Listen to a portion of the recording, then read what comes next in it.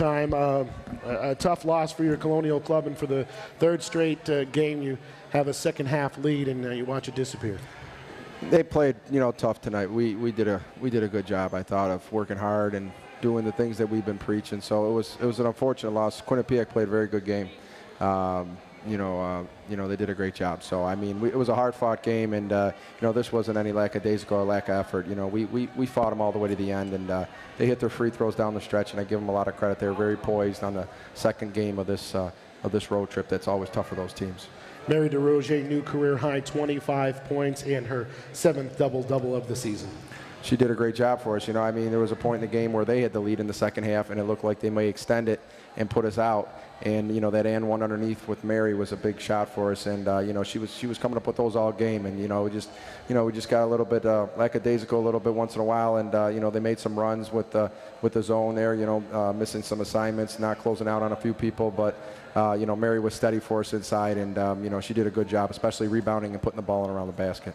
Coach, it seems like for the past 3 games, it's been one individual player that's been your nemesis. At Bryant last week, then Callan Taylor this past Saturday, and today it was Felicia Barron for the Bobcats. She did a good job. She's a very quick girl, athletic. They throw the ball out to her. Sometimes she gets behind the defense. She runs the floor well.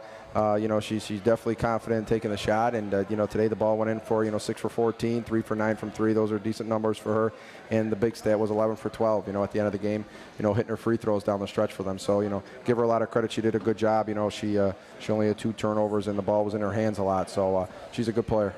Another positive note was Artemis Spanu rebounding after a couple of lackluster basketball games against Bryant and against Sacred Heart. 21 points, 10 rebounds. She was a +2 in the assist to turnover, and she had 2 block shots in 34 minutes. Yeah, she'll be down on herself because she didn't shoot the ball well from the floor percentage-wise. But, 10 rebounds and 3 assists, 1 turnover, 2 blocks. Those numbers there you'll go a long way for us.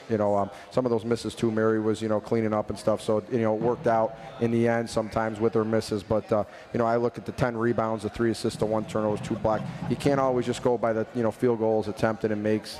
She played a pretty good game for us. I thought today we got better in a loss. I thought we got better. I really thought, we had Sacred Heart pretty big and we blew that game. I was disappointed in the way we played. In the second half, this game here, I'd say even with Artemis shooting the way she shot, she didn't play poorly. She played hard. She did what she needed to do. The ball just didn't go in for her all the time.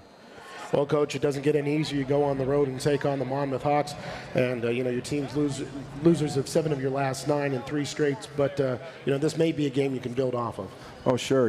Anytime you can go on the road and get a big win like that. Monmouth, we beat them by 3 over here. It was a close game, and they're playing good ball right now. I saw that they won their last game, so it's going to be a hard-fought battle. And the way we played today, if we could just do a few things better, we could pull these games out now on the road. I mean, our road record's been tough early on in the year. Even when we started off so well, we were struggling on the road.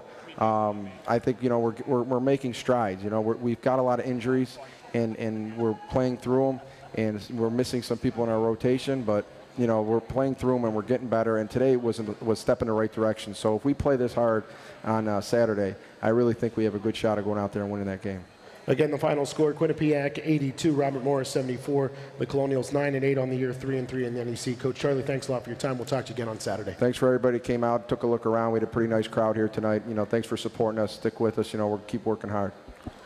Again, the final score: Robert Morris falls to Quinnipiac 82-74. We're going to take a timeout on the radio side, and we thank you for joining us here on RMUColonials.com.